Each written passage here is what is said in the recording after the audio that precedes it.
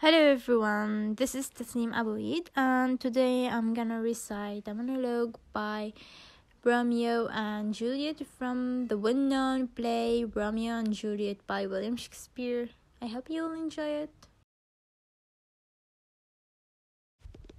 This is torture and not mercy. Heaven is here, where Juliet lives, and every cat and dog and little mouse, every unworthy thing live here in heaven and may look on her, but Romeo may not. More validity, more honorable state, more courtship lives in current of light than Romeo. They might seize on the white wonder of dear Juliet's hand, and steal a mortal blessing from her lips, who even in a pure and vestal modesty still blush, as thinking their own kisses sin. But Romeo may not, he is banished.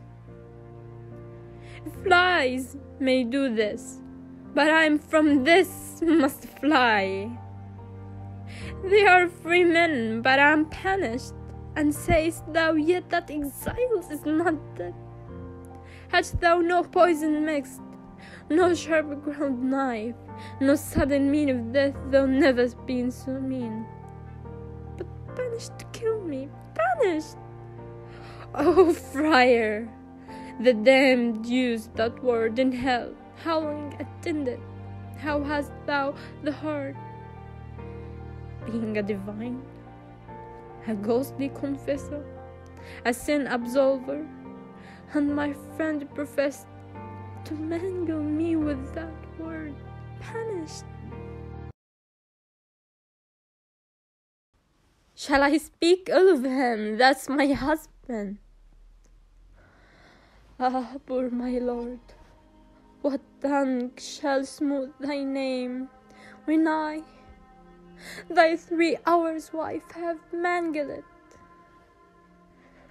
But wherefore, villain, didst thou kill my cousin? That villain cousin would have killed my husband. Back, foolish tears, back to your native spring, your tributary drops belong to, which you mistaken offer up to joy. My husband lives, that Tybalt would have slain, and Tybalt's dead, that would have slain my husband. Oh, this is comfort. Wherefore weep by then? Some word there was worse than Tybalt's death, that murdered me, I would forget it fain. But oh, it presses to my memory like damned guilty deeds to sinners' mind. Tybalt is dead, and Romeo banished. That banished, that one word banished, has slain 10,000 Tybalts. Tybalt's death was enough if it had ended there, or if sour who delights in fellowship and needy will be ranked with other griefs. Why followed not when she said Tybalt's death, thy father or thy mother? Nay, or both, which modern lamentations might have moved. But with a rare word following Tybalt's death, Romeo is banished.